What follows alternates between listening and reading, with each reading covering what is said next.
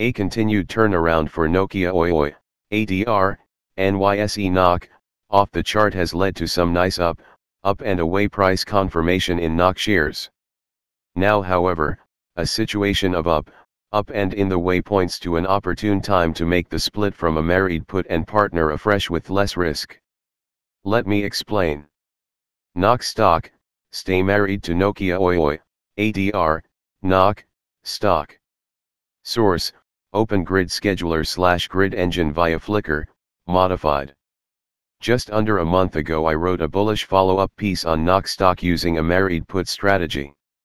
The article was in front of an earnings report and embraced what I labeled as Nokia 2.0 as the Finnish telecom giant smartly reclaims some of its storied mobile business and moves into a strategic position for the inevitable transition towards 5G networks.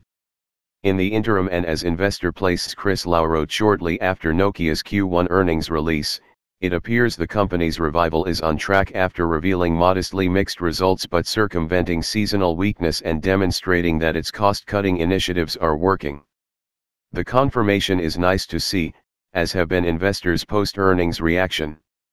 Shares of NOK are up nearly 16% the last couple weeks and 19% since our analysis. As addressed prior though, there's still a lot of work to be done and now some of those challenges have come into play on the Nokia price chart.